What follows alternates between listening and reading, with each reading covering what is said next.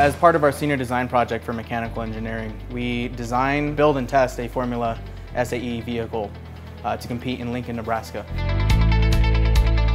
It's a car mimicked after Formula-styled engineering and design, but it's student-built, so that way there's some rules that are implemented on it for safety, so we aren't allowed to go as fast as an F1 car.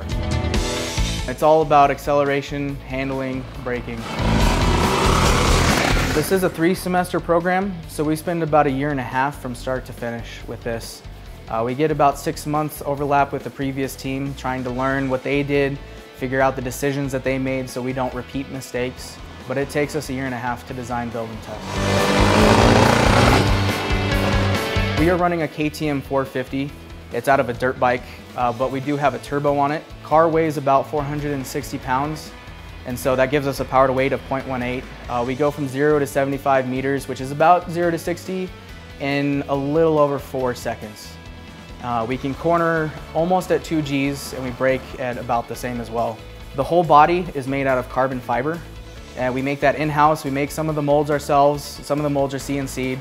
We work with the community with some of that, and then we make the carbon fiber ourselves.